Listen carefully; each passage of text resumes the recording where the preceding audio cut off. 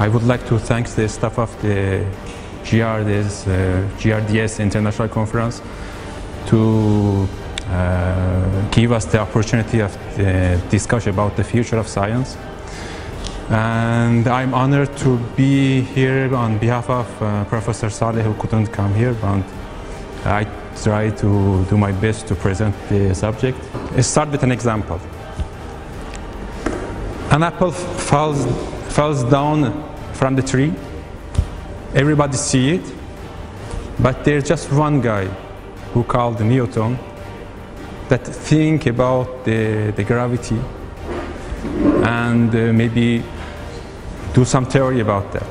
Superstring theory talk about the particles and fundamental forces, and the theory models it as a vibration of what we call the supersymmetric string.